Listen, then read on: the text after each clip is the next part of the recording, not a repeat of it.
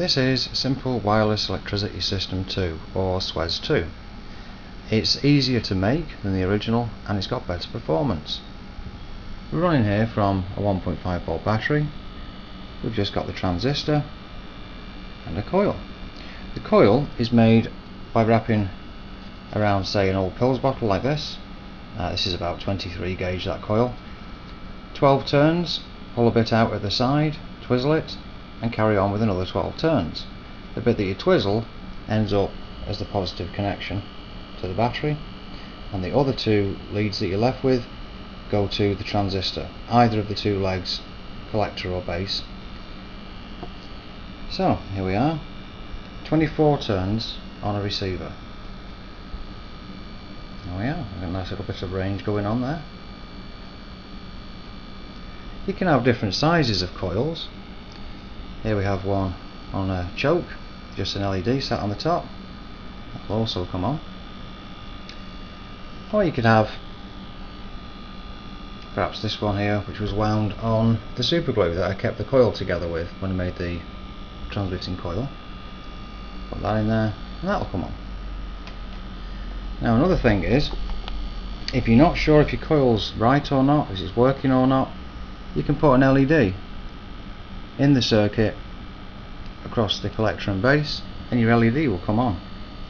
But also at the same time you've still got wireless output. So that gives a really good check on whether your system's working.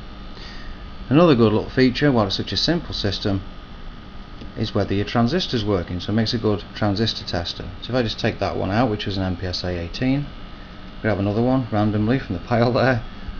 What are we? Hang on a second. MPSA 06. Put the MPSA 06 in there, and there we are. The LEDs come on. So you can use absolutely any NPN or PNP transistor. Now wait a minute, I'll find a PNP. Just 1 second. Here we go. I couldn't see it. This is an S9015. Now kept all the connections the same, and if I plug it in, we get nothing. All you have to do is to swap the power inputs. So now negative is positive and positive is negative, and there we are, the LED has come on. It's not as good as the other transistor, but it still works perfectly well. We can also find out which are the collector and the base on any transistor, because the collector will be the positive of an LED. If I put that in there, well, it's not that way round. So it isn't emitter, base, collector. If I turn it around, plug it in, there we go, it's emitter, collector, base. So we can find out any small transistor, whether it's an NPN or a PNP, and which indeed the legs are. So, next part. Now back to the MPSA 18. Here we have a motor. All I've done is I've put a diode on one of the wires, put it on the top, and there we go, motor's running.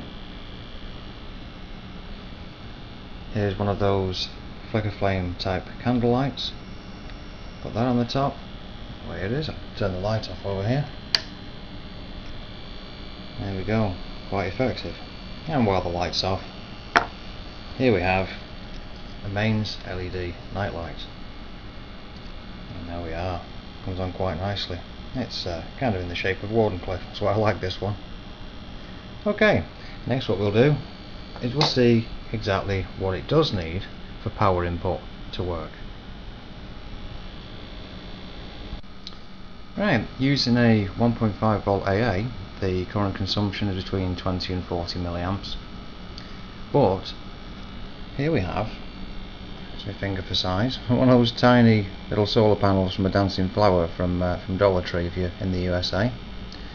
And it's just taking the light from my table lamp here, and I've put a 1000 UF capacitor across the power rails, and as you can see, very good little flash wirelessly. You can have the light be on all the time if, say, you replace with a little capacitor there of 0.15 UF, and now the light is on all the time, but it is dimmer. Now the point is, we're getting our power just ambiently from the table light.